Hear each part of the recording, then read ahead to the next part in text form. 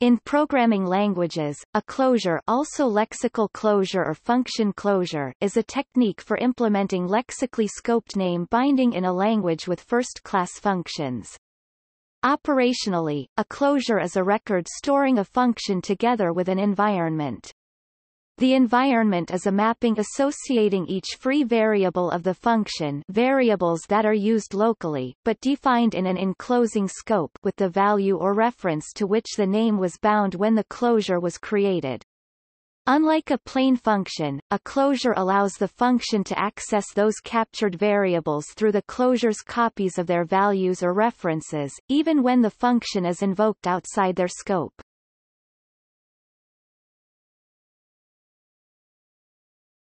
Topic: History and etymology. The concept of closures was developed in the 1960s for the mechanical evaluation of expressions in the lambda calculus and was first fully implemented in 1970 as a language feature in the PAL programming language to support lexically scoped first-class functions. Peter J. Landon defined the term closure in 1964 as having an environment part and a control part as used by his SECD machine for evaluating expressions. Joel Moses credits Landon with introducing the term closure to refer to a lambda expression whose open bindings, free variables, have been closed by or bound in the lexical environment, resulting in a closed expression, or closure. This usage was subsequently adopted by Sussman and Steele when they defined scheme in 1975, a lexically scoped variant of Lisp, and became widespread.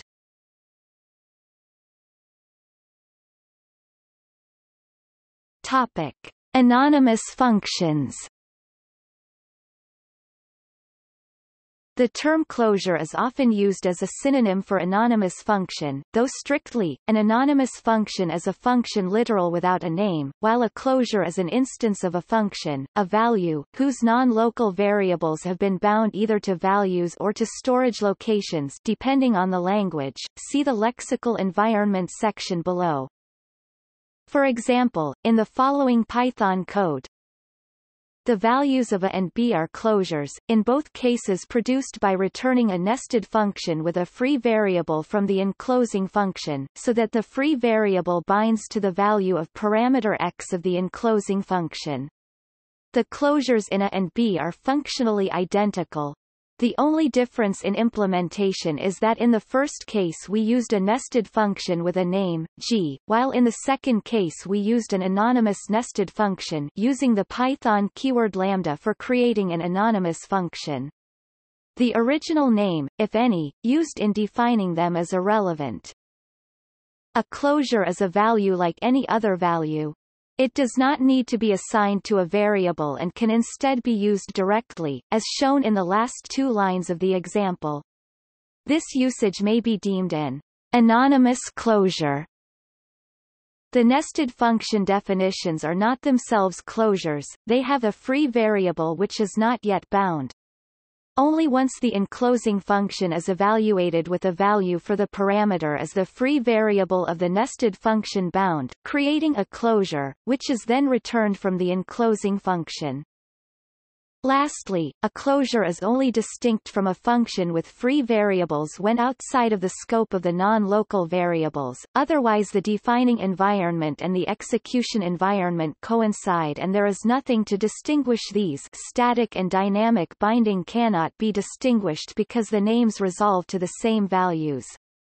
For example, in the below program, functions with a free variable x bound to the non-local variable x with global scope are executed in the same environment where x is defined, so it is immaterial whether these are actually closures.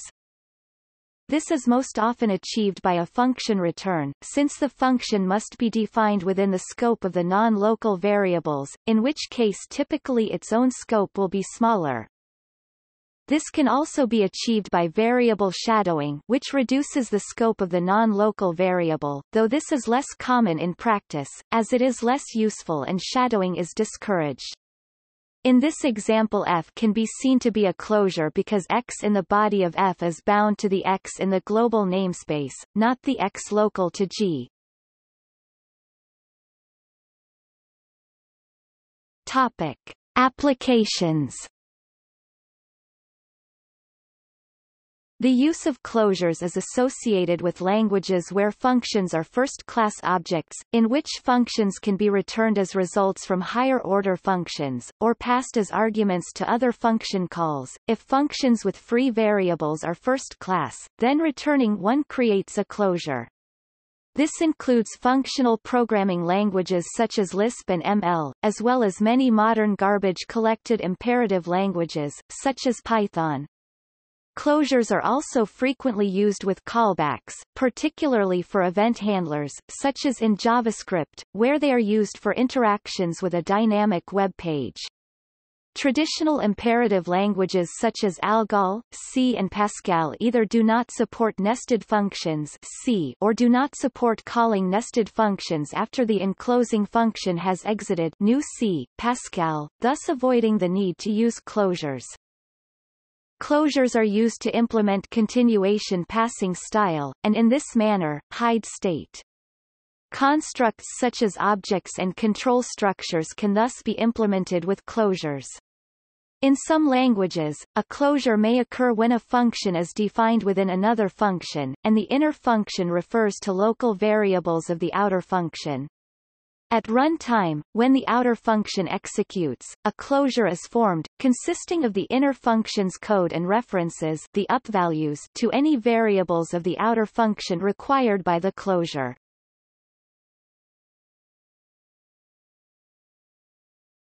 Topic: First-class functions. Closures typically appear in languages in which functions are first-class values. In other words, such languages enable functions to be passed as arguments, returned from function calls, bound to variable names, etc., just like simpler types such as strings and integers. For example, consider the following scheme function. In this example, the lambda expression lambda book greater than equals book sales book threshold appears within the function best-selling books. When the lambda expression is evaluated, scheme creates a closure consisting of the code for the lambda expression and a reference to the threshold variable, which is a free variable inside the lambda expression. The closure is then passed to the filter function, which calls it repeatedly to determine which books are to be added to the result list and which are to be discarded. Because the closure itself has a reference to threshold, it can use that variable each time filter calls it. The function filter itself might be defined in a completely separate file. Here is the same example rewritten in JavaScript, another popular language with support for closures. The function keyword is used here instead of lambda, and an array.filter method instead of a global filter function, but otherwise the structure and the effect of the code are the same. A function may create a closure and return it, as in the following example. Because the closure in this case outlives the execution of the function that creates it, the variables f and dx live on after the function derivative returns, even though execution has left their scope and they are no longer visible. In languages without closures, the lifetime of an automatic local variable coincides with the execution of the stack frame where that variable is declared. In languages with closures, variables must continue to exist as long as any existing closures have references to them. This is most commonly implemented using some form of garbage collection. Topic: State representation. A closure can be used to associate a function with a set of private variables, which persist over several invocations of the function. The scope of the variable encompasses only the closed-over function, so it cannot be accessed from other program code. In stateful languages, closures can thus be used to implement paradigms for state representation and information hiding, since the closure's upvalues its closed-over variables are of indefinite extent, so a value established in one invocation remains available in the next. Closures used in this way no longer have referential transparency, and are thus no longer pure functions. Nevertheless, they are commonly used in impure functional languages such as Scheme.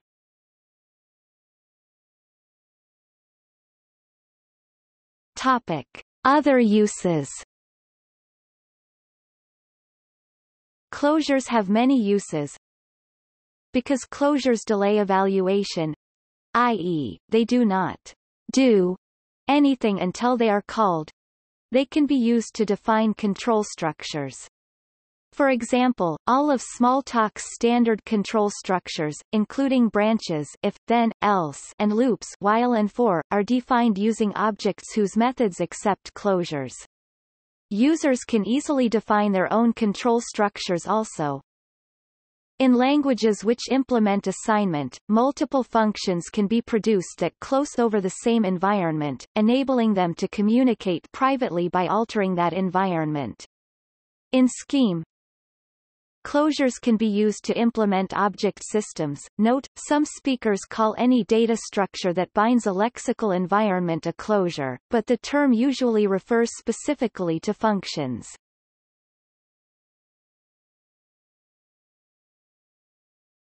Topic: Implementation and theory.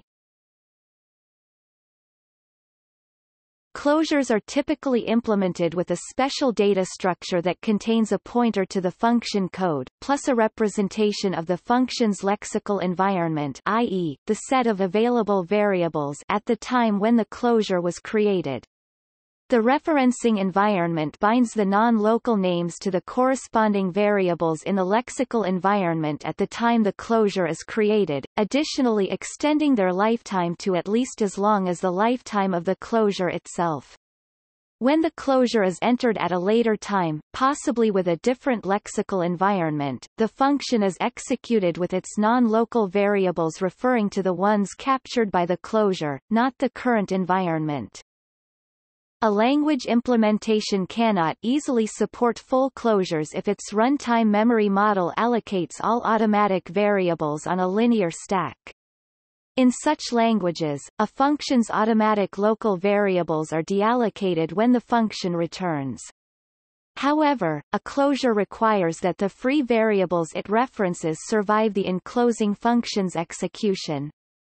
Therefore, those variables must be allocated so that they persist until no longer needed, typically via heap allocation, rather than on the stack, and their lifetime must be managed so they survive until all closures referencing them are no longer in use.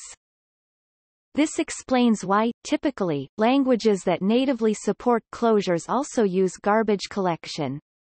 The alternatives are manual memory management of non-local variables, explicitly allocating on the heap and freeing when done, or, if using stack allocation, for the language to accept that certain use cases will lead to undefined behavior, due to dangling pointers to freed automatic variables, as in lambda expressions in C++11 or nested functions in new C. The Funarg problem, or functional argument problem, describes the difficulty of implementing functions as first-class objects in a stack-based programming language such as C or C++. Similarly, in D version 1, it is assumed that the programmer knows what to do with delegates and automatic local variables, as their references will be invalid after return from its definition scope. Automatic local variables are on the stack. This still permits many useful functional patterns, but for complex cases needs explicit heap allocation for variables. D version 2 solved this by detecting which variables must be stored on the heap, and performs automatic allocation.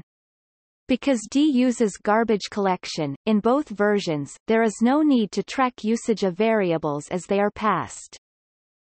In strict functional languages with immutable data, e.g., Erlang, it is very easy to implement automatic memory management, garbage collection, as there are no possible cycles in variables references. For example, in Erlang, all arguments and variables are allocated on the heap, but references to them are additionally stored on the stack. After a function returns, references are still valid. Heap cleaning is done by incremental garbage collector. In ML, local variables are lexically scoped, and hence define a stack-like model, but since they are bound to values and not to objects, an implementation is free to copy these values into the closure's data structure in a way that is invisible to the programmer. Scheme, which has an algol-like lexical scope system with dynamic variables and garbage collection, lacks a stack programming model and does not suffer from the limitations of stack-based languages. Closures are expressed naturally in Scheme. The lambda form encloses the code, and the free variables of its environment persist within the program as long as they can possibly be accessed, and so they can be used as freely as any other Scheme expression. Closures are closely related to actors in the actor model of concurrent computation, where the values in the function's lexical environment are called acquaintances. An important issue for closures in concurrent programming languages is whether the variables in a closure can be updated and, if so, how these updates can be synchronized. Actors provide one solution. Closures are closely related to function objects. The transformation from the former to the latter is known as defunctionalization or lambda lifting. See also closure conversion.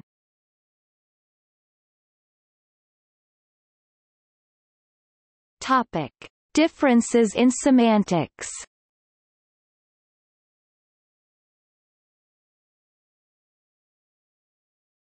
Topic: Lexical environment.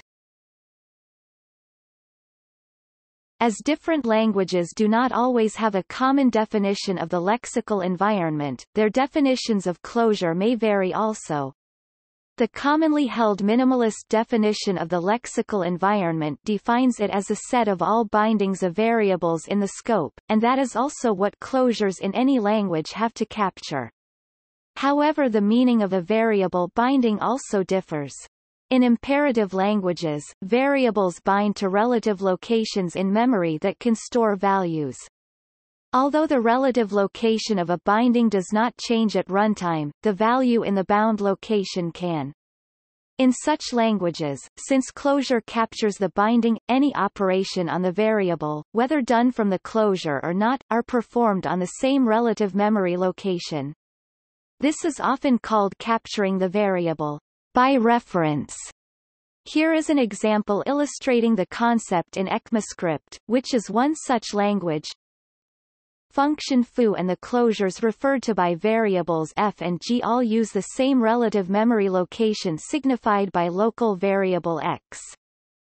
In some instances the above behavior may be undesirable, and it is necessary to bind a different lexical closure. Again in ECMAScript, this would be done using the function .bind.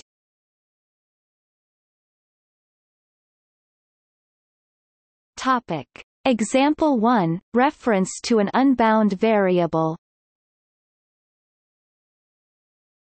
Topic. Example 2, accidental reference to a bound variable. For this example the expected behavior would be that each link should emit its id when clicked, but because the variable e is bound the scope above, and lazy evaluated on click, what actually happens is that each on-click event emits the id of the last element in elements bound at the end of the for loop. Again here variable e would need to be bound by the scope of the block using handle.bind this or the let keyword. On the other hand, many functional languages, such as ML, bind variables directly to values. In this case, since there is no way to change the value of the variable once it is bound, there is no need to share the state between closures, they just use the same values. This is often called capturing the variable by value. Java's local and anonymous classes also fall into this category. They require captured local variables to be final, which also means there is no need to share state. Some languages enable you to choose between capturing the value of a variable or its location. For example, in C++11, captured variables are either declared with and, which means captured by reference, or with equals, which means captured by value. Yet another subset, lazy functional languages such as Haskell, bind variables to results of future computations rather than values. Consider this example in Haskell. The binding of R captured by the closure defined within function foo is to the computation x, y, which in this case results in division by 0. However, since it is the computation that is captured, and not the value, the error only manifests itself when the closure is invoked, and actually attempts to use the captured binding.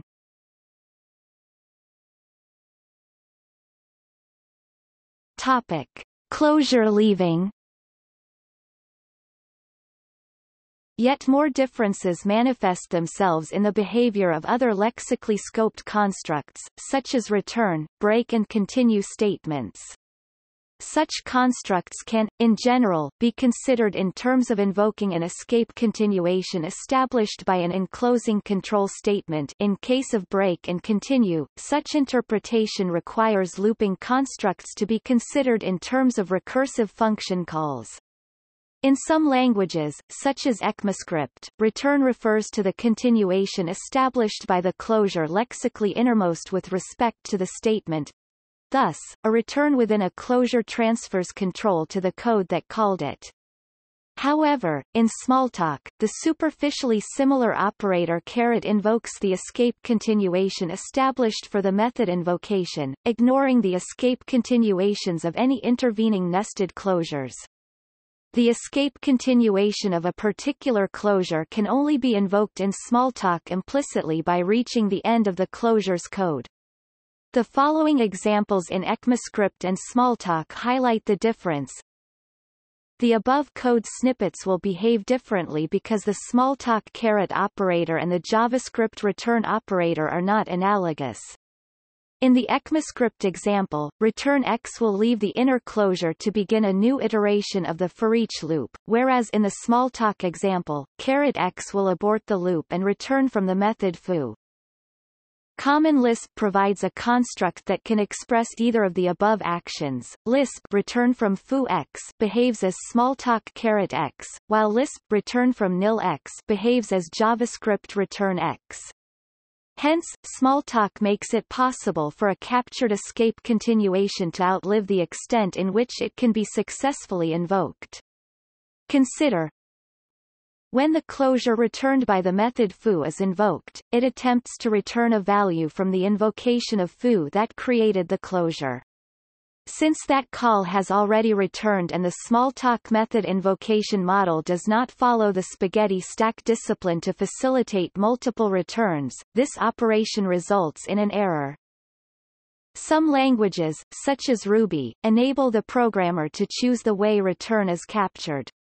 An example in Ruby: both proc.new and lambda in this example are ways to create a closure, but semantics of the closures thus created are different with respect to the return statement.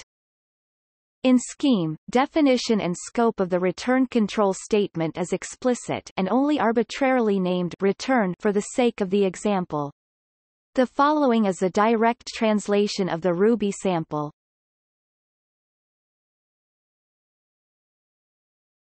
Topic: Closure-like constructs.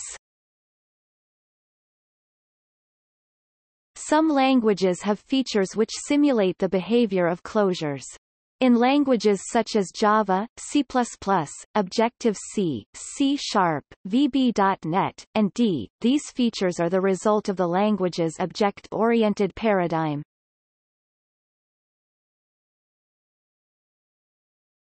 Topic: Callbacks. C. Some C libraries support callbacks. This is sometimes implemented by providing two values when registering the callback with the library, a function pointer and a separate void asterisk pointer to arbitrary data of the user's choice. When the library executes the callback function, it passes along the data pointer. This enables the callback to maintain state and to refer to information captured at the time it was registered with the library. The idiom is similar to closures in functionality, but not in syntax. The void asterisk pointer is not type-safe, so this C idiom differs from type-safe closures in C#, Haskell or ML.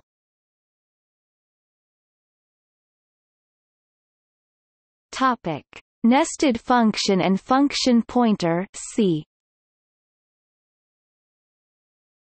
With a GCC extension, a nested function can be used and a function pointer can emulate closures, providing the containing function does not exit. The example below is invalid. Topic: Local classes and lambda functions. Java enables classes to be defined inside methods. These are called local classes. When such classes are not named, they are known as anonymous classes or anonymous inner classes. A local class, either named or anonymous, may refer to names in lexically enclosing classes, or read-only variables marked as final in the lexically enclosing method. The capturing of final variables enables you to capture variables by value. Even if the variable you want to capture is non-final, you can always copy it to a temporary final variable just before the class. Capturing of variables by reference can be emulated by using a final reference to a mutable container, for example, a single-element array. The local class will not be able to change the value of the container reference itself, but it will be able to change the contents of the container. With the advent of Java 8's lambda expressions, the closure causes the above code to be executed as local classes are one of the types of inner class that are declared within the body of a method. Java also supports inner classes that are declared as non-static members of an enclosing class. They are normally referred to just as inner classes. These are defined in the body of the enclosing class and have full access to instance variables of the enclosing class.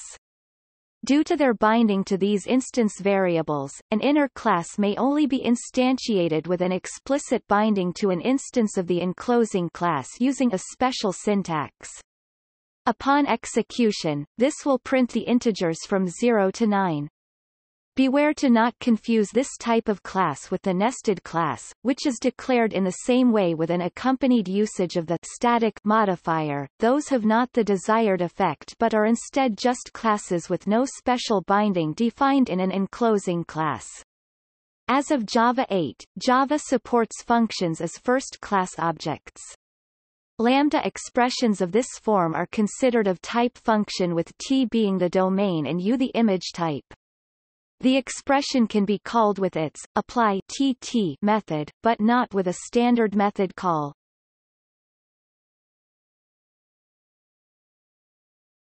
Topic: Blocks C, C++, Objective-C 2.0. Apple introduced blocks, a form of closure, as a non-standard extension into C, C++, Objective-C 2.0 and in Mac OS by 10.6, Snow Leopard, and iOS 4.0. Apple made their implementation available for the GCC and Clang compilers. Pointers to block and block literals are marked with caret. Normal local variables are captured by value when the block is created, and are read only inside the block. Variables to be captured by reference are marked with __ block. Blocks that need to persist outside of the scope they are created in may need to be copied.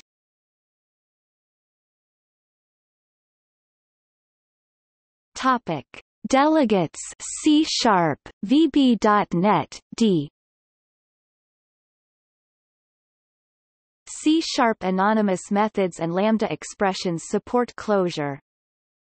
Visual Basic.NET, which has many language features similar to those of C#, also supports lambda expressions with closures.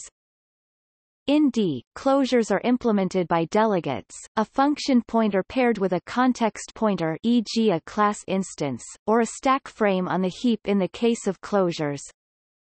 D version 1 has limited closure support.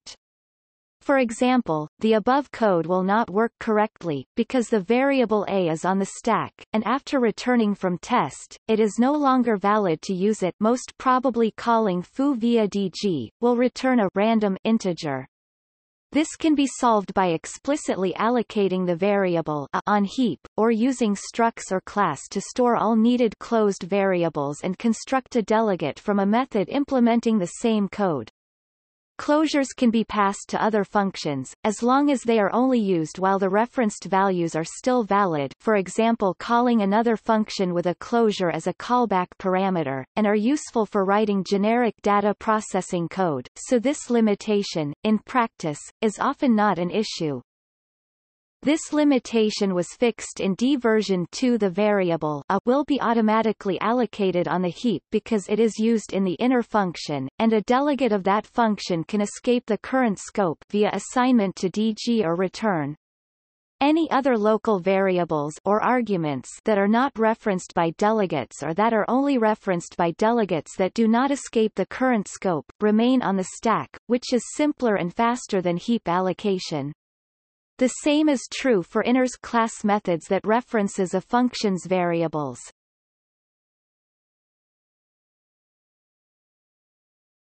Topic: Function objects. C++. C++ enables defining function objects by overloading operator. These objects behave somewhat like functions in a functional programming language. They may be created at runtime and may contain state, but they do not implicitly capture local variables as closures do. As of the 2011 revision, the C++ language also supports closures, which are a type of function object constructed automatically from a special language construct called lambda expression. A C++ closure may capture its context either by storing copies of the accessed variables as members of the closure object or by reference. In the latter case, if the closure object escapes the scope of a referenced object, invoking its operator causes undefined behavior since C++ closures do not extend the lifetime of their context.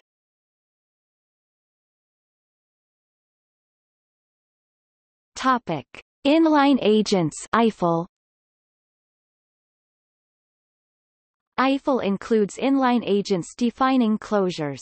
An inline agent is an object representing a routine, defined by giving the code of the routine inline.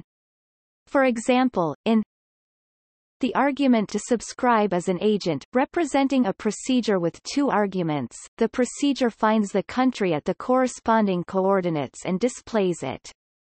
The whole agent is subscribed to the event type click_event for a certain button, so that whenever an instance of the event type occurs on that button, because a user has clicked the button, the procedure will be executed with the mouse coordinates being passed as arguments for X and Y.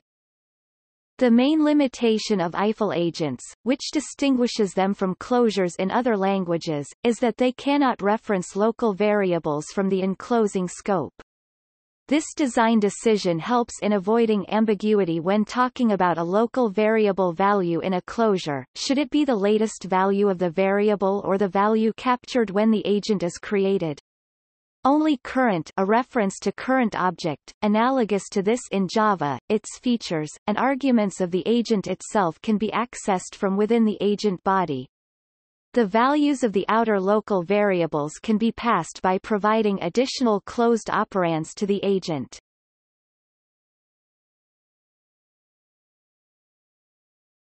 Topic.